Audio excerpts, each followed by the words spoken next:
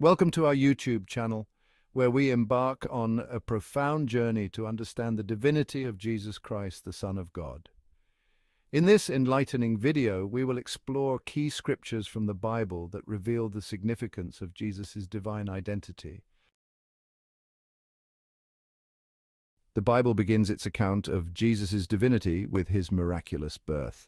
In Luke chapter 1, verses 32 to 33, the angel announces to Mary, "He will be great and will be called the Son of the Most High. The Lord God will give him the throne of his father David, and he will reign over Jacob's descendants forever. His kingdom will never end."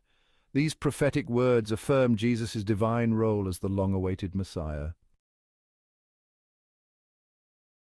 In the Gospel of John, we find a profound theological declaration regarding Jesus' divinity. In John chapter 1, verse 14, it states, "The Word became flesh and made his dwelling among us. We have seen his glory, the glory of the one and only Son, who came from the Father, full of grace and truth." This verse highlights Jesus' divine nature as the Word of God incarnate. Throughout the Gospels, we witness Jesus performing extraordinary miracles that showcase his divine power.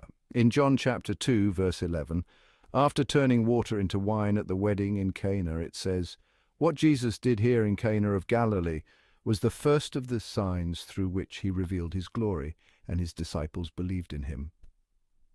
These miracles affirm his divine authority over creation. In the Scriptures, we find multiple instances of Jesus' acknowledgement of his divine sonship and unity with God the Father. In John chapter 10, verse 30, Jesus declares, "I and the Father are one." Furthermore, in John chapter 14, verse 9, he says, "Anyone who has seen me has seen the Father." These profound statements reveal the inseparable bond between Jesus and God the Father. The pinnacle of Jesus' divine mission is found in his crucifixion and resurrection.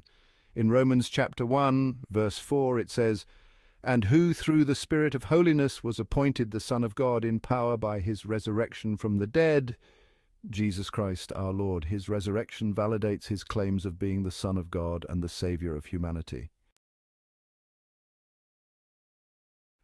As we conclude our exploration of Jesus Christ, the Son of God, understanding his divinity, the Scriptures provide a profound understanding of Jesus' divine identity. From his miraculous birth to his sacrificial death and glorious resurrection, Jesus' life bears testimony to his unique position as the Son of God. May this knowledge deepen our faith and inspire us to embrace Jesus Christ as our Lord, Savior, and the embodiment of God's love. If you found this video enlightening, don't forget to hit the like button and share it with others seeking to understand the divinity of Jesus Christ. Subscribe to our channel for more enlightening content.